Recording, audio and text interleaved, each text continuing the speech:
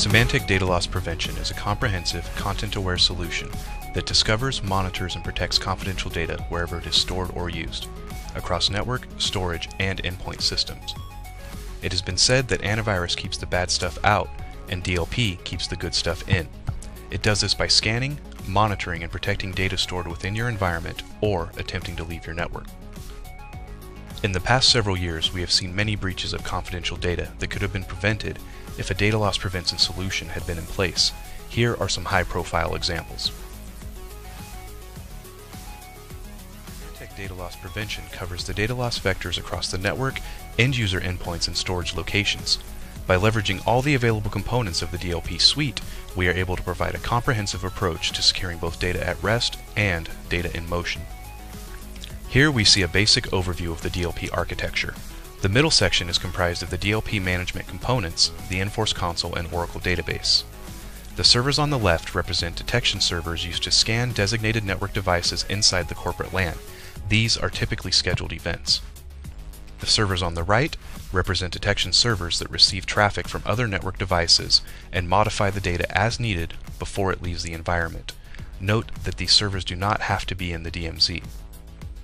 With all of these components, the only requirement is that the data is sent to the server. They are designed to catch traffic on the way out of a corporate network. Looking at the arrows, we can see that all communication makes its way back to the Enforce platform, the brains of the operation. Next, we'll review the process and workflow for each of the individual segments of the data loss prevention solution. The Network Discover component of Symantec Data Loss Prevention lets you locate confidential files on the various repositories throughout your environment. These include file servers, SQL databases, collaboration platforms, websites, stored PST files, and any other data repositories that may be on your network via our Flex Response plugin APIs. The Network Response component lets you copy or quarantine these files to a predefined, secure location. Network Monitor is a span or tap into the network that allows full line capture. Whenever a communication channel is opened up, Network Monitor inspects, captures, and reports on any DLP policy violations that may be contained in the data streams. The Network Prevent for Email component integrates with SMTP-compliant mail transfer agents to monitor SMTP traffic and then block or modify it for downstream processing. Network Prevent for Web integrates with web proxies to monitor HTTP, HTTPS, and FTP traffic, and then terminate or modify it prior to downstream processing if a violation is detected. Endpoint Prevent and Discover operations are performed by a local agent install of the Symantec DLP endpoint agent.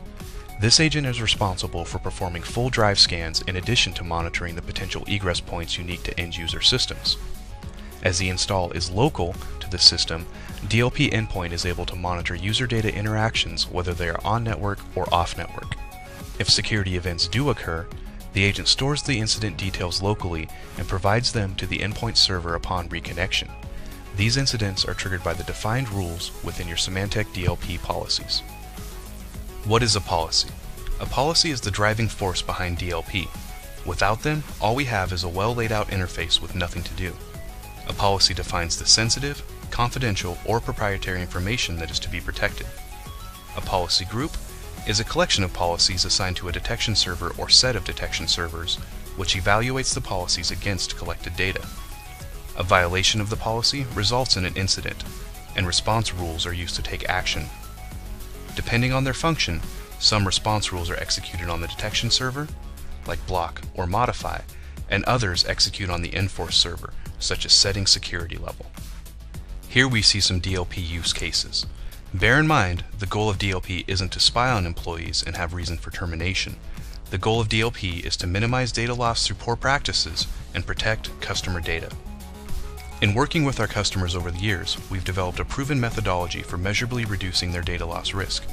It's made up of 4 key stages: visibility, remediation, notification, and prevention. One of the biggest challenges is gaining visibility into where data loss risk is. With Symantec's customizable reporting and dashboards, we can help identify the exposed areas, broken business processes, and high-risk users through a single pane of glass. But finding incidents is just the first step. Once you know what business processes are broken and who your top offenders are, you need to start remediation. 90% of DLP is about what you do after you find incidents. With Symantec DLP, we can set up custom workflow paths and remediation responses based on severity to make sure the right action is taken at the right time. Notification is one of the single biggest contributors to reducing risk. By notifying employees instantly of inappropriate data use, you can educate them on security policies, change their behavior patterns, and eventually reduce the workload for your response teams. With visibility, remediation, and notification, you will whittle down the number of incidents. The last step is prevention, stopping data from inappropriately leaving your network. Through a combination of blocking, quarantining, and conditional modification, Symantec DLP provides the tools to prevent data loss at every egress point. In summary, Symantec data loss prevention can significantly reduce the overall risk of data loss. We help security teams to enable the business side by educating employees, fixing broken business processes, and supporting business activity to occur securely.